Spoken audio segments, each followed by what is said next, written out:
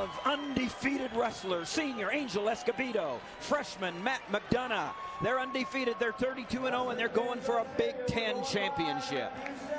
You're looking at Matt McDonough. Last year, he was at 133 in his redshirt year. Cuts down to 125 because he says, I want this shot right here. And here we go. He's got his shot. I'll tell you, he's really, if Escobedo says he wants to go a high-paced match, and he looks like he's coming out there to try to control right away. He's going to get one just because I think both guys are capable of doing a lot of different holds, a lot of scrambling. You're not going to see just somebody technically, tactically trying to win a 2-1 match here. So, I'd be surprised if they don't really get after it.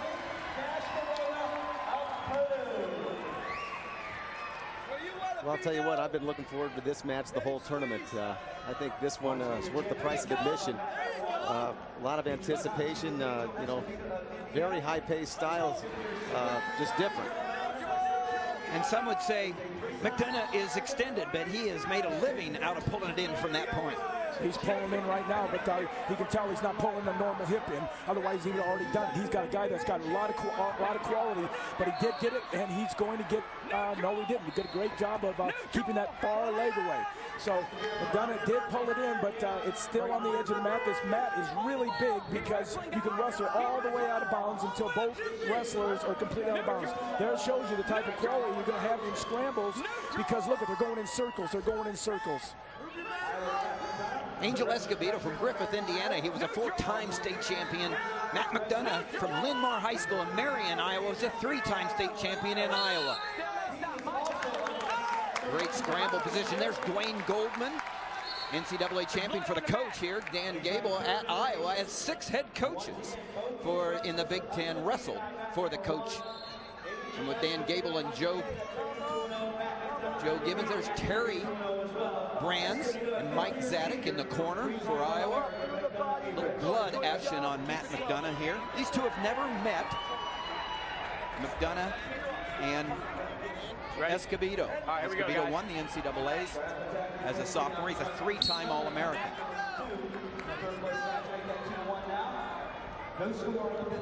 Both these guys have been on a roll. Escobedo has picked up bonus points in his last 9 matches. McDonough is on a roll as well because he's picked up bonus points in his last 7 matches. They haven't even been close with their competition until this point. Squeeze! Move him! He's gonna squeeze! There's your national rankings by Intermat running below the screen. We'll do that at every weight class, the national rankings, going into the NCAA championships after the conference tournaments. Well, I'm glad that the referees are looking for stalemate situations, not let a lot of time go by. Good shot by Escobedo.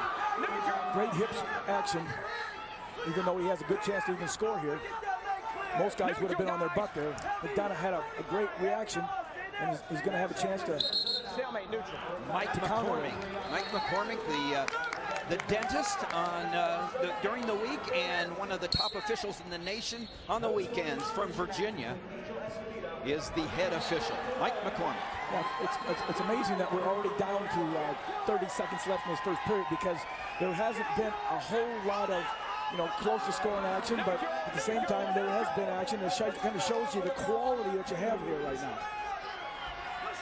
Matt McDonough, the freshman's made it through the entire regular season of his redshirt freshman season undefeated, and now is in the finals of the Big Ten tournament against 3-time All-American NCAA champion Angel Escobedo.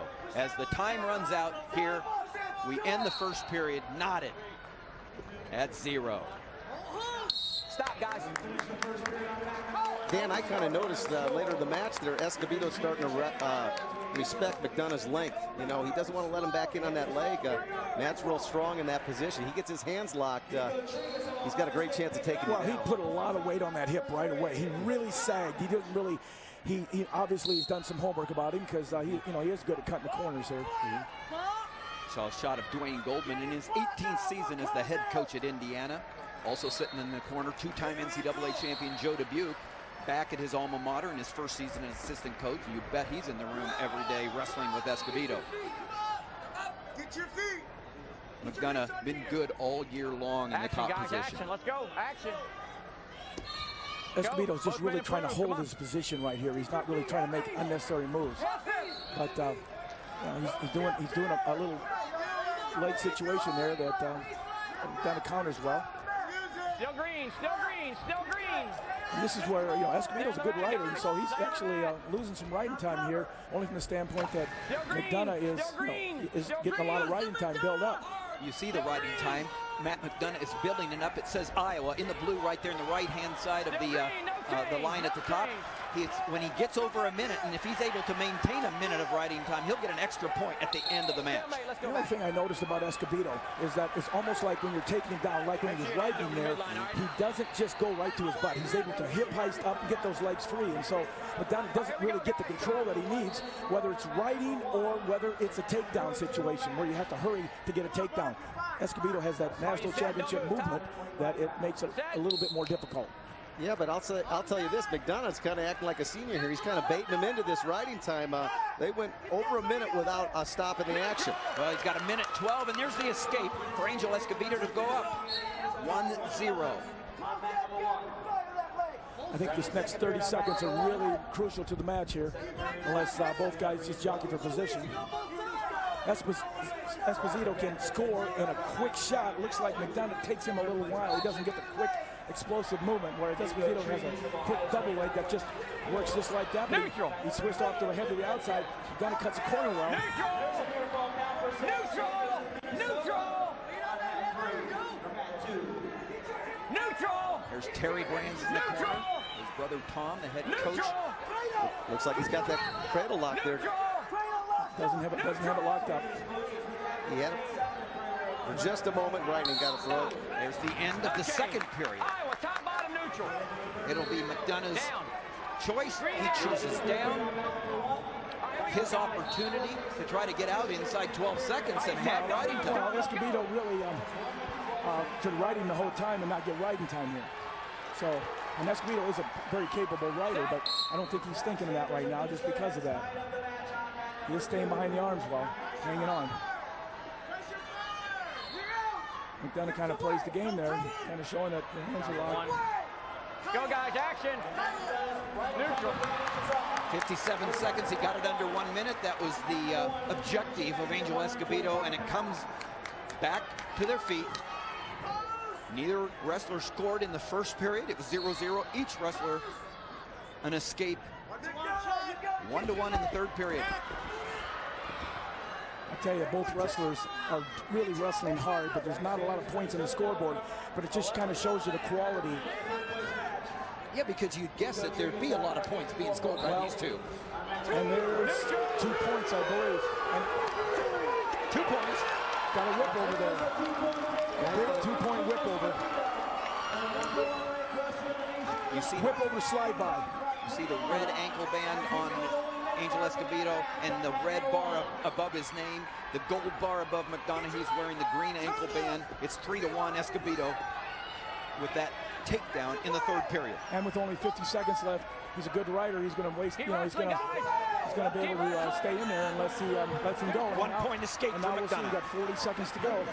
And there's been no stall call so far. He's on the edge. Both these wrestlers, the kind of time just runs out on them. They don't. There's a lot at stake right now in these next 30 seconds for both wrestlers. A lot at stake. There's that quickness you're talking about from the senior. 2 points. Yeah. All this is happening on the edge of the mat, Dan. Yep, and he's got a cradle locked up, and he got a reversal. Reversal, Yep, 2. So 5-4, so. Dwayne Goldman, 18th year. Popped his Terry knee a little bit. Brands, the man in the corner. So what do? You got to let him up and take him down, I guess, to get a you know, unless you have a real quick tilt that you can count on. But I think I haven't seen that quick tilt all year, but you never know. He reached back for the leg, but afterwards. All right, optional start. Good look at McDonough. Optional start coming. Angel Escobedo. He's going to let him go. Neutral. Now he's going to have to go.